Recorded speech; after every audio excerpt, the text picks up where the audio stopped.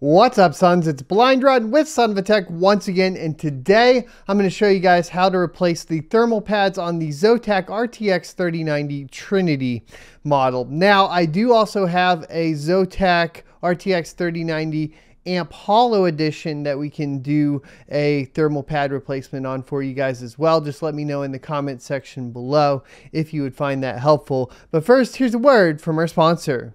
Today's sponsor is not a sponsor, it's a partnership with GamerSupps. Have you guys noticed that I've been getting swole?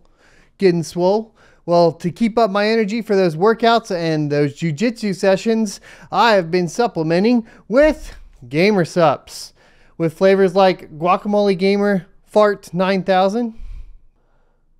Boom. Right there. Or more traditional flavors like Acai Blueberry.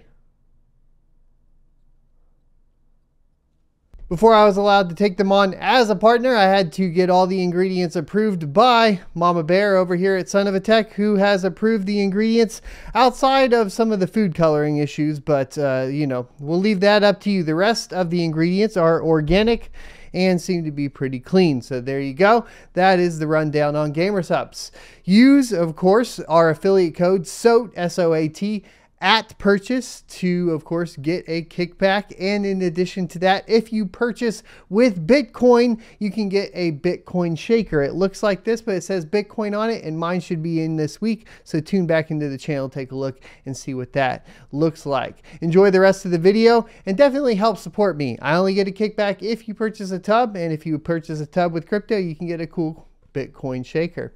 Welcome back. So if you guys aren't aware, essentially you can purchase the RTX 3090 Zotac models for a little bit cheaper than other models. This also goes for the Gigabyte models as well.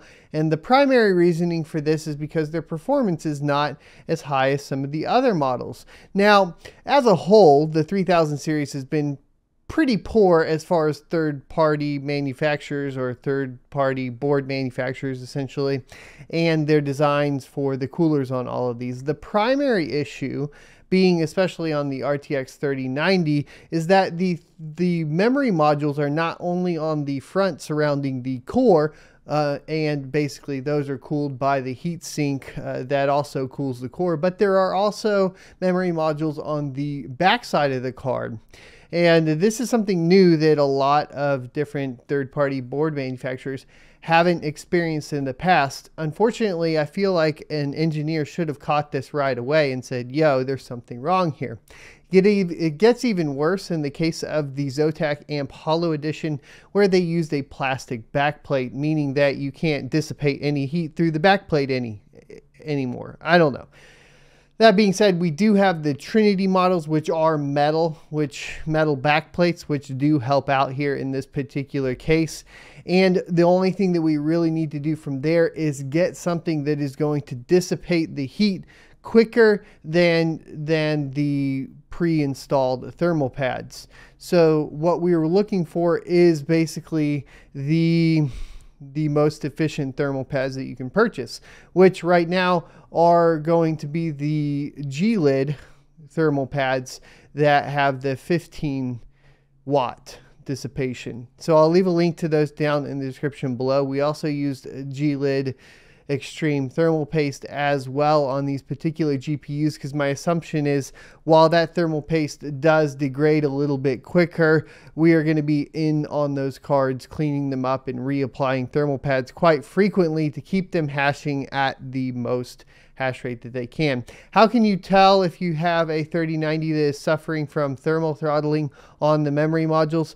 Well, just by the fact of owning a 3090, more than likely they are thermal throttling. But when does thermal throttling kick in? At 110C. Yes, 110C is within range of performance. So if you reach out to get something RMA'd, they're going to tell you that's within range. The thing that they don't tell you is as soon as the temperature goes above 110C, the memory is downclocked and throttled to maintain that 110C, meaning you're giving up performance because otherwise it would get hotter. Now, in this particular case, I was able to show before we did this work that the Zotac GPU in particular was going above that to 112C and significantly throttling. So when we were mining in Hive OS, after some time, we would have the hash rates on these cards drop all the way down into the 70s in one case, in the AMP Hollow Edition case, and down into the 80s and 90s on the Trinity case. So let's talk about installing thermal pads on the Trinity GPU. This is pretty straightforward. You should get some sort of small screwdriver kit. You can get one that's a little bit cheaper, but I still recommend the ifixit toolkit just because it's so convenient and it has everything you would need for almost all electronics. So I love it. I'll leave a link down below for the Amazon affiliate link for that. You'll need the thermal pads that we discussed, the gelid thermal pads, 15 watt, that we'll link down below. 2mm is all you need for these GPUs. There's no other sizes. And then, of course, you're going to need the thermal paste, which we'll leave down below, and some scissors.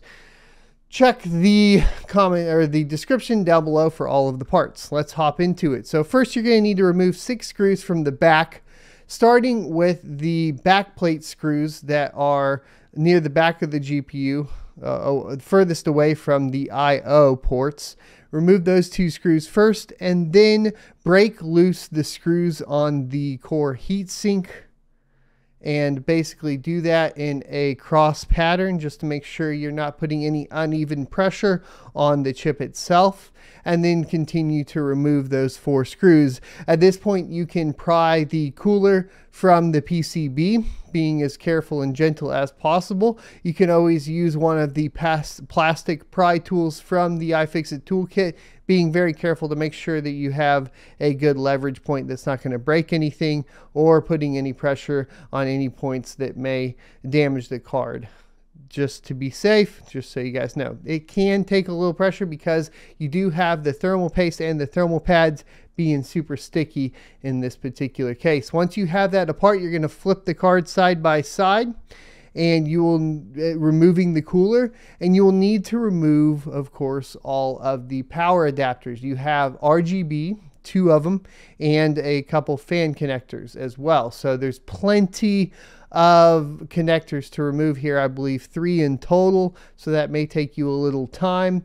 And just be very careful, because if you go too quickly, you can either, pull a wire out or something along those lines, and then you're going to be, up a creek without a paddle sort of thing. All right, so once you have the cooler fully removed from the PCB, it's time to get the back plate off. There's going to be 6 screws in this particular case to get the back plate off, and you'll need to use one of the small screwdriver tips from the ifixit toolkit and just remove those. It really doesn't matter. You don't need a cross pattern because it's not necessarily putting any pressure anywhere unreasonably there, and the thermal pads in this case are pretty soft. And then you're going to remove the back plate once you've removed those screws. Now, once you've removed the back plate, you're going to want to clean off and remove any leftover thermal pads from the stock placement of the thermal pads, and then you are going to want to reinstall or install the new 2mm thermal pads from gelid by cutting them to size and placing them over the black memory modules on the back that the original thermal pads were placed over. Now at this point, you will want to reinstall the back plate by putting the back plate on, lining up the holes, flipping it over, and screwing the 6 screws back in. At this point, you're ready to clean up the thermal pads and thermal paste off of the memory modules from the front side, and of course the thermal paste from the core itself, as well as any thermal pad residue or thermal paste residue from the heatsink itself as well, making sure you clean all of that off and ready to go. You'll want to cut 2mm thermal pads from the gelid thermal pads that you've purchased to size for the remaining memory modules. Place those on. Place the thermal paste onto, of course, the die, and then reinstall the fan plugs. Now, you can install the RGB plugs as well. This is really up to you. Now, while there isn't a huge power savings from removing the RGB, 5 to 10 watts, possibly, maybe best case, right? And with efficiency, it's hard to even track exactly how much power savings you would get off of it. You could leave them unplugged. In my case, I leave them unplugged because I don't need the RGB anyways.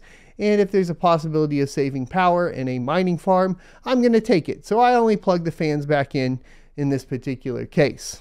Once I have the fans plugged back in, then I'm going to place, of course, the cooler back on top of the card, making sure to line up the 4 screws or the 4 holes for the core and a core heatsink, and then of course the 2 screws for the backplate portion, and then go ahead and start all 4 screws for, of course, the core or the heatsink, and then tightening in a crisscross pattern a couple turns at a time until all are tight, making sure that using the cross method for screwing in the heatsink to keep even pressure across the die at all times. That's kind of the point behind it. Then you'll want to reinstall the 2 screws on the back side of the GPU and you should be good to go.